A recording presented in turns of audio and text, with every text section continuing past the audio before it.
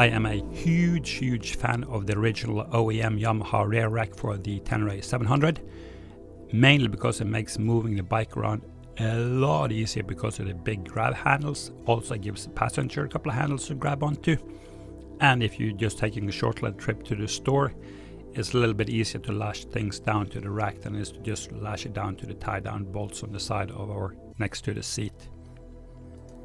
I'm also a huge fan of aluminum or aluminium side cases. I like the cool look of them. I'm not a big fan of the top case nor the tank bag, but they really provide added luggage space. But on the market today, there is zero solution for having the big rear rack and having side cases. So if you want to have both, you're going to have to modify both the top rack and the side case carriers. The reason being is that both the top rack and the side case carriers are fastened to the same mounting points on the bike, so they're taking up the same real estate space. The original top and side cases for the Yamaha Ténéré 700s are made by Givi, and so the top rack already comes with the fastening points for the Givi top case. So with the Yamaha OEM system, you can either have the aluminum top case or the aluminum side cases, but you cannot have both. So Yamaha is obviously taking the luggage part of the adventure bike to the extreme, where you, just like in the Old West, you just roll up your woolen blanket and the canvas, strap it to the back of your transportation, and go for a ride. I wanted the Givi Alaska cases because the tie downs are molded into the corners of the cases, and they have minimized the amount of fasteners, etc., so there's less chances of water leaks. The Givi Dolomiti range of cases with its rounded corners matches visually better the Touratech forged skid plate, so today I might have bought those instead, but that's just from a pure visual aspect. The Givi case racks for the Alaska cases is the PLO 2145 MK.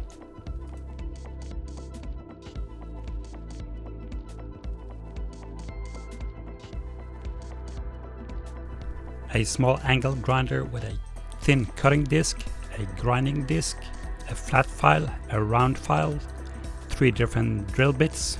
I used a 3/4 inch, 3/8 inch, and then a step drill, and of course a little bit of time, patience, and some black paint. Semi-gloss is probably the correct choice, but I had a box of flat spray paint laying around.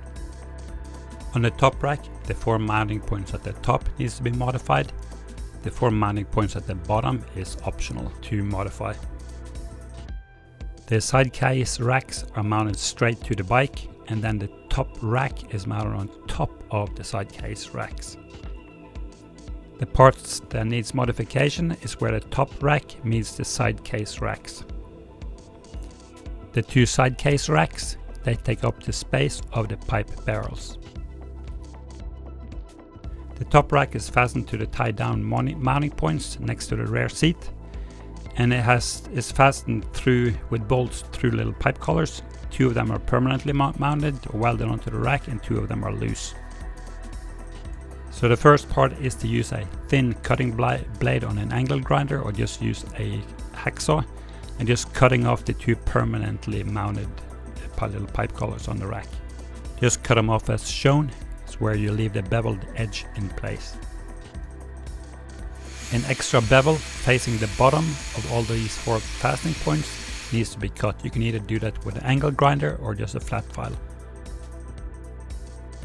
The bevel should be roughly 45 degrees parallel to the bodywork, and it should start roughly from the mounting hole and then just go back.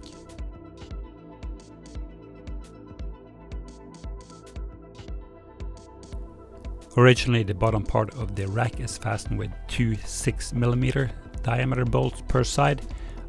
The side case carriers was fastened with 1 8mm bolts, so in the beginning I just enlarged one of the holes to 8mm, and then later on I enlarged all the 4 oval holes to accept 8mm bolts.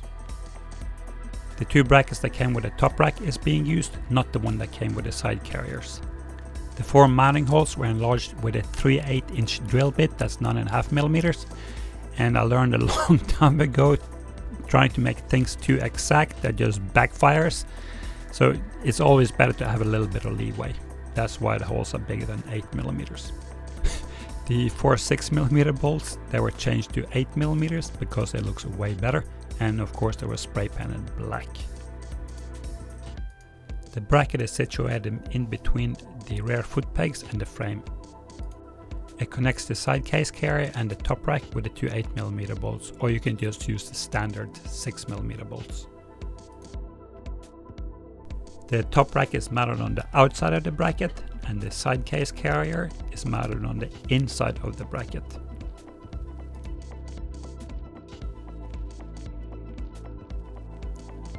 The 3/4 inch or 19mm drill bit is used to remove the outside of the little ears of the case racks.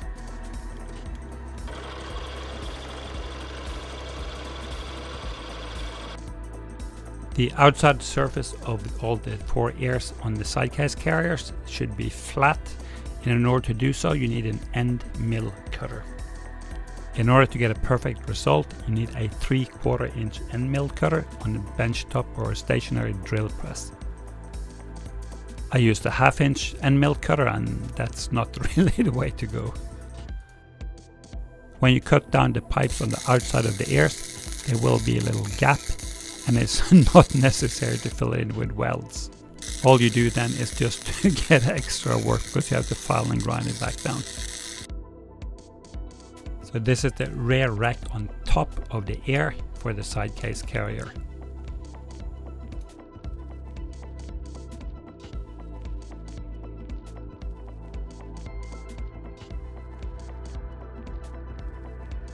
A little bit of walking will be required between your bike and your workbench in order to get everything to fit. You can save a little bit of time by keeping the 6mm bolts in place, and also by making sure that you have sharp tools. I really like this setup, and I've used it quite a bit. It's just a shame that you cannot buy it ready-made.